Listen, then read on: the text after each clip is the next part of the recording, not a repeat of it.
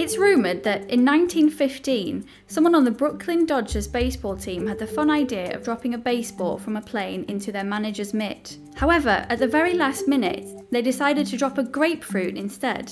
The manager lifted his hands up to catch what he thought was a baseball and got covered in red grapefruit pulp. He screamed for help, thinking he was bleeding to death. And that is how the Florida Spring Training Baseball League became known as the Grapefruit League. Flying fruit aside, the grapefruit is arguably still one of the most dramatic foods around.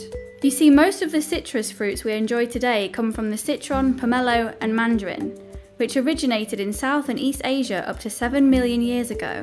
But the grapefruit, a hybrid of pomelo and sweet orange, can be traced back to Barbados around the mid-1600s.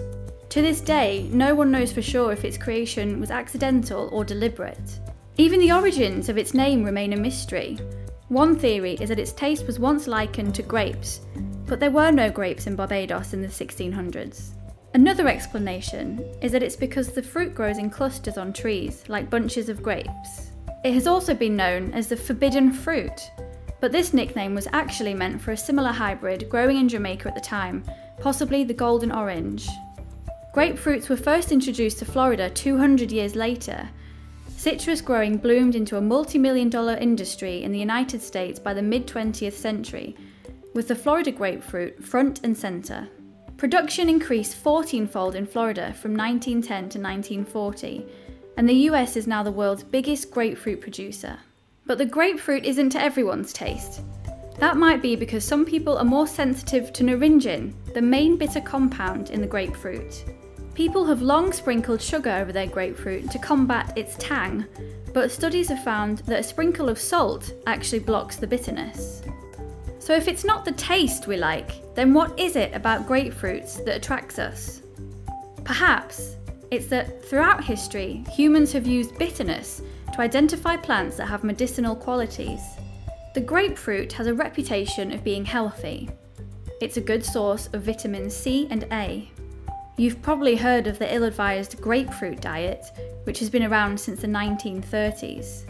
A diet solely consisting of grapefruit isn't recommended, but studies have found that a diet containing grapefruit can help with weight loss. The fruit has also been found to lower cholesterol and prevent strokes, and has even found a role in the fight against cancer. Researchers create nanoparticles using grapefruit lipids, which are molecules formed of carbon, hydrogen and oxygen atoms used by the body to store energy, to deliver drugs, because grapefruits have a lot of lipids. But this is where the grapefruit's darker side comes in. Consuming one grapefruit or glass of grapefruit juice can cause surprisingly dangerous side effects, like kidney failure when it's combined with some everyday medications, including some antibiotics and heart medications.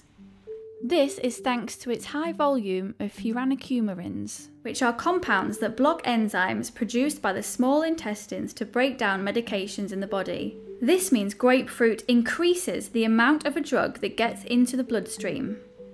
When David Bailey, a scientist in Canada, published his discovery in 2013, he counted 85 medications that were affected by the grapefruit. Now, he says, that number is in the hundreds. David has found that some people won't be affected, but for others, one tablet with a glass of grapefruit juice is the equivalent of taking 10 tablets. And there's no way of knowing ahead of time who's going to be the big responders. Thankfully, a new breed of grapefruit, known as UF914, has been created by scientists for people who are taking medications that react badly with grapefruit. The hybrid, a cross between pomelos and red grapefruit, has a fraction of the levels of furanocoumarins. There are hopes that it can be grown commercially soon. But the future of the grapefruit is unknown. Production fell by 90% between 2003 to 2004 and 2017 to 2018, largely thanks to citrus greening disease, which farmers find difficult to control.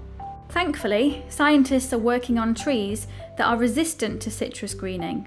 In the meantime, farmers are doing everything they can to mitigate the spread of the disease, including releasing a parasitic wasp native to Pakistan that kills the infection.